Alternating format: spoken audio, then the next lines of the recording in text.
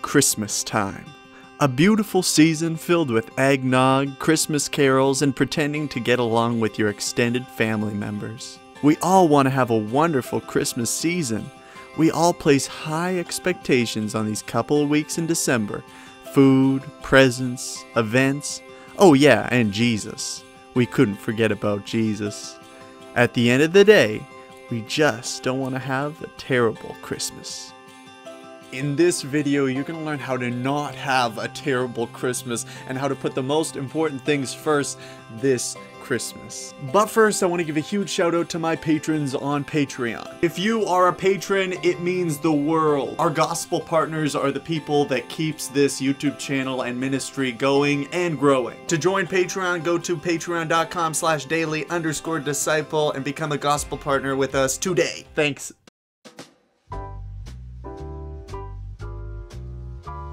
My name's Isaac, and this is the Daily Disciple, where I help you follow Jesus daily. So because we're in the Christmas season, I thought it'd be appropriate and festive to talk about how not to have a terrible Christmas. And I want to tell you a little story about one of the Christmases that I've had recently. Story time with Isaac! Welcome to Story Time with Isaac! I don't know if that's copyrighted, hopefully it's not. Okay, I just noticed behind me it looks like a greenery. Just pretend that's a Christmas tree. I haven't done the place up, you know. We ain't got that kind of money, but that's a Christmas tree, believe me. So I was 18 years old, I was in university, I was about to go on university break for the Christmas season, and I was ready to have the greatest Christmas of my life. I was not gonna waste these 2 weeks of pure joy of Christmas time. The food, the events, the everything was gonna be planned to a T. I had a perfect picture of what it was going to be like.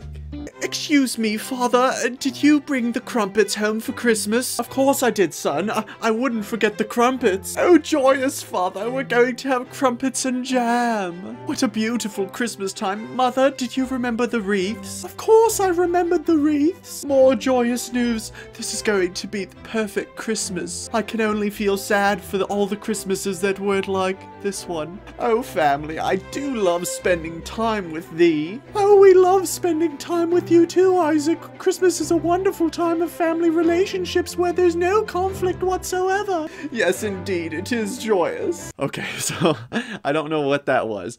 But all I know is I had this thing planned out to a T. This was gonna go, you know, we're gonna watch this movie, we're gonna have this food. Everything is gonna go perfectly. And in the midst of this, I could see, yeah, Jesus, the whole message of Jesus and the gospel and, you know, him coming to this earth as a human, all that was kind of pushed to the side, not as important as how our Christmas season is gonna look. And what ultimately happens is when we have so high expectations, our expectations are ultimately not met in, you know, other people or circumstance, we're gonna be let down, and I was. It wasn't a bad Christmas, but it didn't live up to my high expectations that I put on it. And that brings me to my first point in how to help you not have a terrible Christmas is don't put your happiness and your joy in your expectations being met. Having high expectations for this season is setting you up to have a terrible and miserable Christmas. Not only that is when we have high expectations of, you know, a season, often it's other people that aren't meeting our expectations. Hey, you're not acting this way, you're not doing this thing, or you're doing this differently than I would do it, and that's making me angry. We get some biblical wisdom here from the Bible. So in James 4:2 it says, "Who causes fights and quarrels among you? Don't they come from your desires that battle within you? You desire but do not have, so you kill. You covet but cannot get what you want, so you quarrel and fight. You do not have because you do not ask God." You see, we have these expectations of other people often, and that's a big part of this, you know, Christmas season. We're like, we're gonna watch this and this is gonna go my way and it's gonna be happy for me.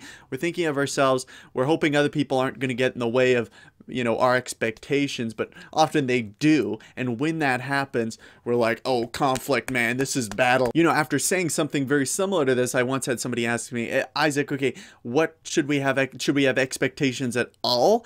And I think it's important to have healthy expectations, right? Like being able to have good perspective, not having these massively high expectations, but just saying, yeah, okay, I'm gonna have a certain amount of expectations, but the difference is that I'm not putting my joy and happiness happiness into those expectations being met. It's important to have those expectations to a certain degree, not super high ones, but yeah, okay, to a certain degree, but we're not putting our joy and happiness in those expectations being met, because when ultimately, eventually some, along the way, maybe they'll be met, but maybe they won't be. Then we won't be crushed, we won't be totally disappointed, and we won't have a terrible Christmas. Expectations pull us out of reality and stops us from enjoying the unexpected and unplanned joys.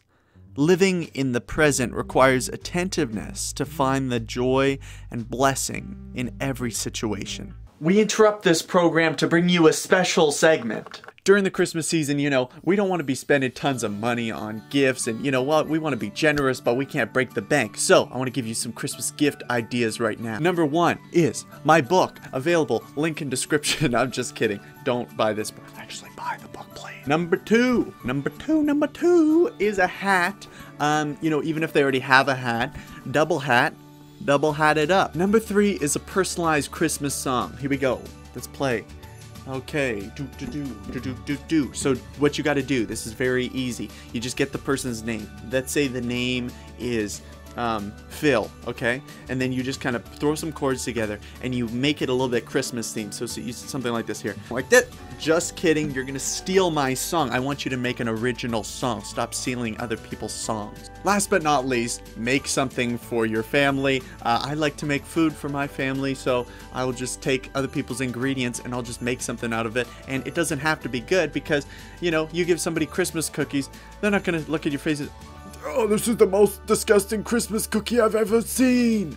They're not gonna say that unless they're really mean and they might be the Grinch. I don't know. Who's this impression? "This is the most disgusting Christmas cookie I've ever seen. MIB Bernie Sanders right now. We need to redistribute the Christmas cookies." Okay, now back to the show. Okay, the second way to not have a terrible Christmas is put others first. It sounds cliche.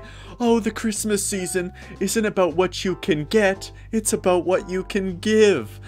But how often do we hear that and it just kind of goes in one ear, out the other, and we're just like, I can't wait for this Christmas. I wonder what presents I'm gonna get. I wonder what good stuff can happen to me. I wonder what people are gonna do for me. As opposed to going into Christmas thinking about all the ways that we can give. Give our time, give our help. If we were to go into Christmas thinking, hey, how can I give, as opposed to how can I get? It's cliche, but it's actually true, because when you go into it just kind of selfishly thinking, I wonder what I'm gonna get, you're gonna be disappointed. You're gonna have a terrible Christmas. In Philippians 2:4, it says, "Let each of you look not only to his own interests, but also to the interests of others." God's kind of reorienting our focus off of ourselves and onto other people. If we actually look into serving other people this Christmas, I think there's going to be great joy that comes from that, and really a lot of disappointment if we only go into it thinking what we can get. "Oh, Father, this is a wonderful ukulele, but I was hoping that I might have gotten something a bit bigger."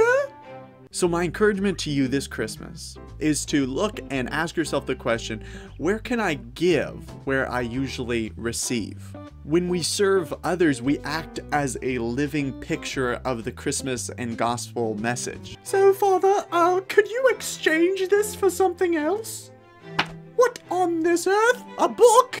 Okay, I've been doing this last couple of videos, but I encourage you guys, hey, pick up the book for Christmas. It's a great gift for your family members. Maybe you got somebody that is interested in kind of hearing a lot of the things that young men don't say out loud, because we don't verbalize a lot of stuff that we should. It really digs into the questions, doubts, and struggles that young men face, and encourages fathers to get off the sidelines and make a real and meaningful impact in their sons' lives. So if that interests you, go into the link in description, pick it up. We've had fathers read this book, mothers, sons, daughters. So, even if you're not a father, I think you'll get something from it. Now back to the show. So the third way of not having a terrible Christmas is don't get lost in consumerism.